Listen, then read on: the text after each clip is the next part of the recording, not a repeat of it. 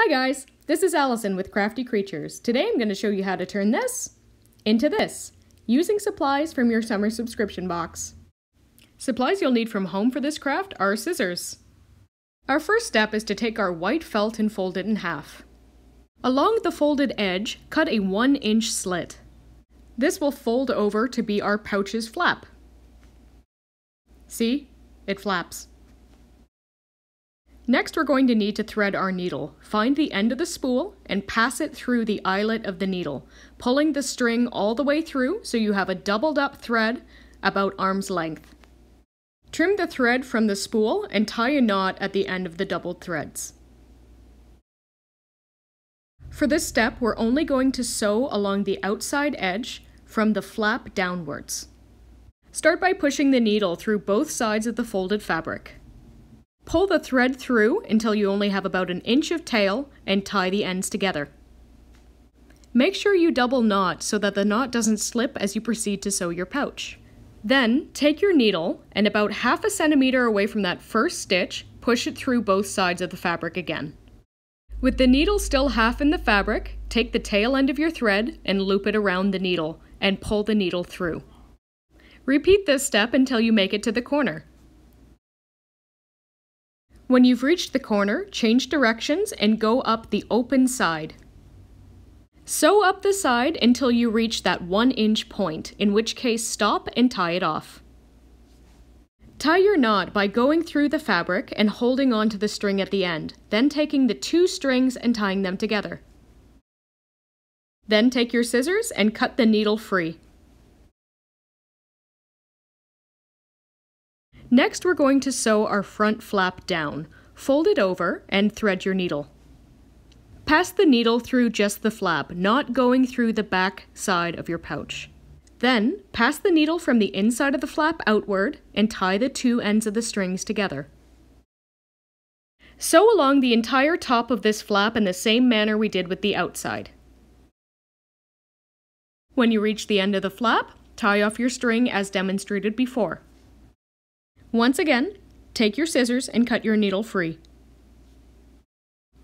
Now that your seams are sewn, turn your pouch inside out. Before we start painting the pouch itself, break out your paint and paint your wooden button any color you wish. While your button is drying, find your cardstock, fold it in half, and place it on the inside of your pouch to protect the other side from paint seeping through. Mix an ice cream color that you'd like to have dripping down your pouch. I happen to be using green to make a mint color for mint chocolate chip ice cream.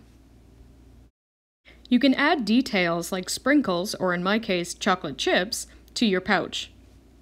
Add as many or as little as you'd like. When you finish the front, set aside to dry.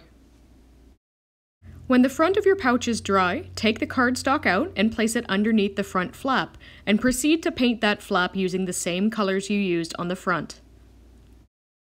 Remember to detail that flap in the same way you did the rest, and then set aside to dry. Next, we're going to sew on the button. Put the button where you'd like it, fold the flap over to get a rough idea as to where you need to make the buttonhole, fold your flap in half and cut a hole open. Flip your pouch back over to the front. Take your button and pass the needle through one of the holes in the back of the button. Next, pass the needle through one of the holes in the front of the button. Then pull the thread through, not all the way, but so you have 2 strings that you can tie together. Make sure you double knot this as well, as you don't want the button to come loose on you.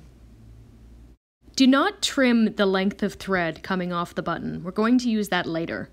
Once again, put the button back where you think you'd like it to go, make sure that it'll go through the hole, and begin sewing.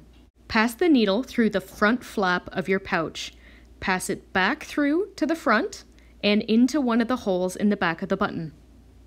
With that initial stitch holding your button in place, take your needle and pass it through one of the holes in the front of the button, into the inside of the pouch, and repeat these steps until your button is secure.